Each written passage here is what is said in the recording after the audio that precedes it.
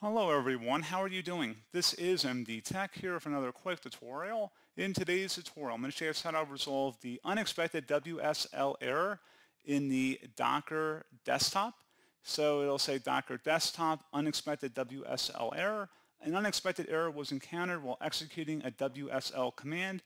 Common causes include access write issues which occur after waking the computer or not being connected to your domain/Active Directory. So this should hopefully be a pretty straightforward process here, guys, on how to resolve it. And without further ado, let's go ahead and jump straight into it.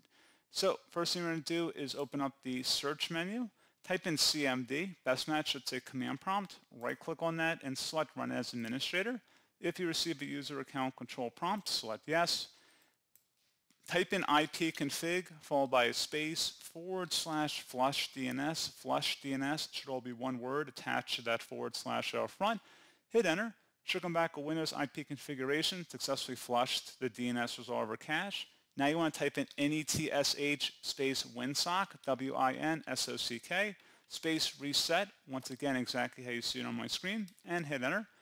Successfully reset the winsock catalog. You must restart the computer in order to complete the reset.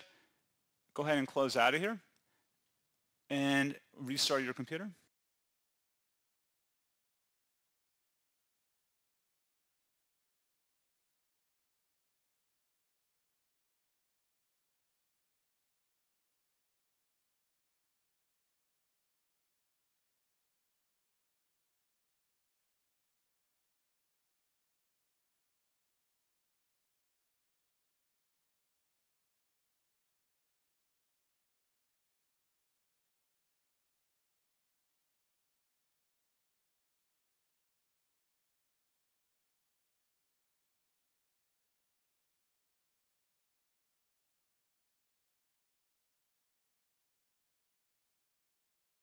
And once you're back into Windows, open up the search menu, type in PowerShell. Best match should say Windows PowerShell. Right-click on it and select Run as Administrator.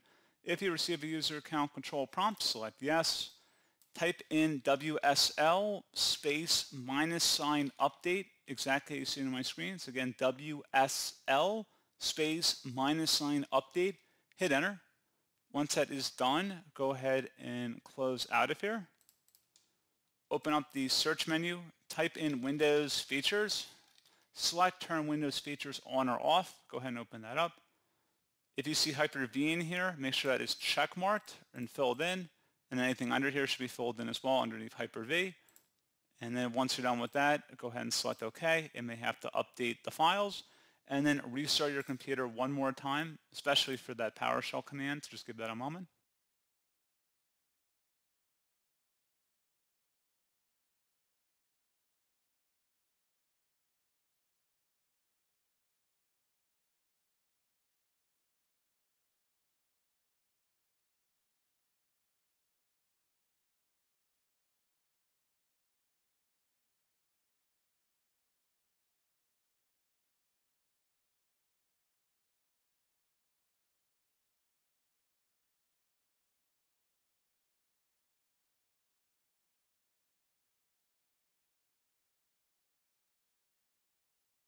So there you go, guys. Hopefully that was a pretty straightforward process. And as always, thank you for watching. I do hope I was able to help you out, and I do look forward to catching you all in the next tutorial.